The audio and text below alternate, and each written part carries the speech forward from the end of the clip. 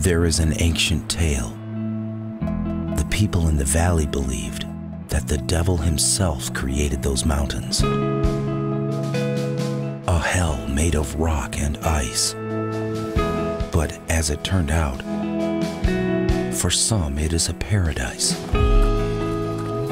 My name is Olivier Bernhard, and I used to be a pro athlete, a triathlete, but what I even love more is trail running. I still live very close to the Alpstein.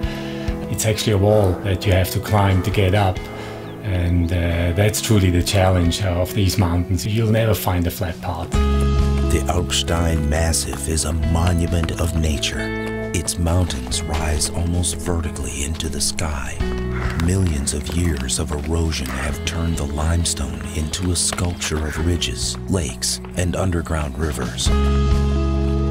The ridge is probably my favorite one. It's a very sharp ridge that runs from the Hohenkasten to the Sentis, which is the highest elevation of the Alpstein.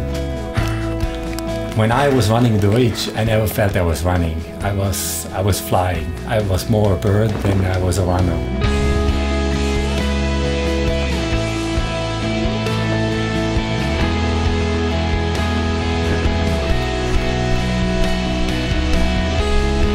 Maybe the most challenging one is towards the end of the journey, when you're getting closer to the Sentis.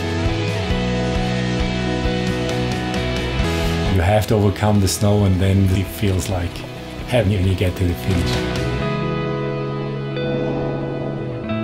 I'm convinced that it influences my work as a shoe developer very much. Being raised and born in this area means a lot to me, just having that wonderful testing ground around me.